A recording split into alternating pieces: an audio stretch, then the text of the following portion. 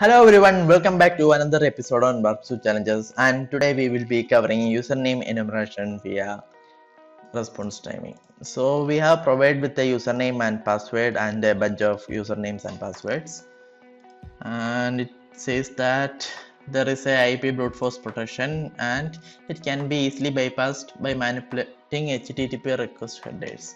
So we can access the lab.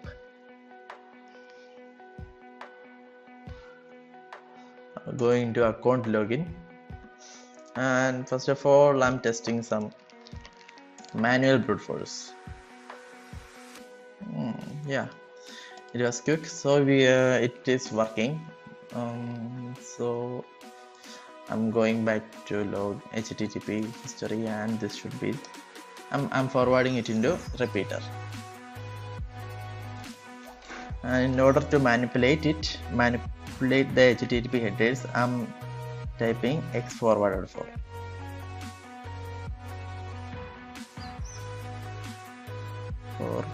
Colon and space, and let it be done. I'm just sending it.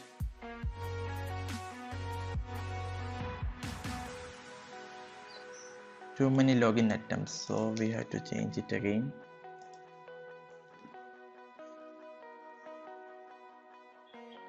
Now we are getting invalid username or password, so it's working. Typing a long password, because as it is related to response timing, we want a big password. This should do fine. Then I'm sending it into intruder. Clear everything into pitchfork mode and add this username. Okay, go into payload and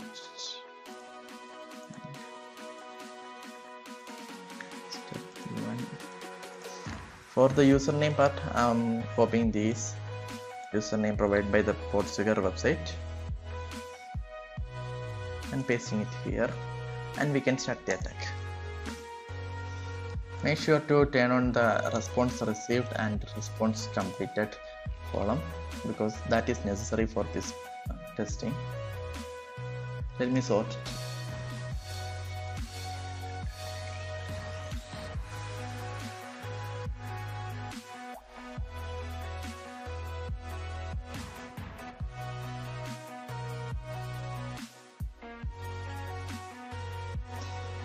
As of now, this AS have a much longer response time, so that should probably be the password.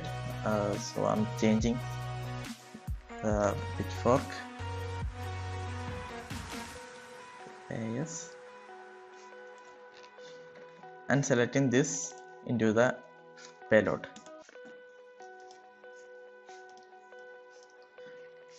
Now that is a password part, so I'm copying all these passwords and pasting it here, and we can start the attack. I hope it works. This time we don't have to turn on this response received and completed, because we have got a valid username. I'm just sorting it according to the status length,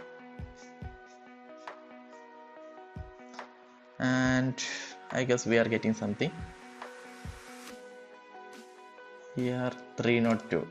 So love should probably be the password of us.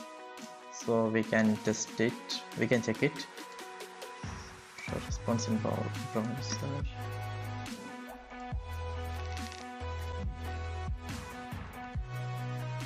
Hello AS. So it is working, and we have successfully cracked the response timing user enumeration. So guys, that's it.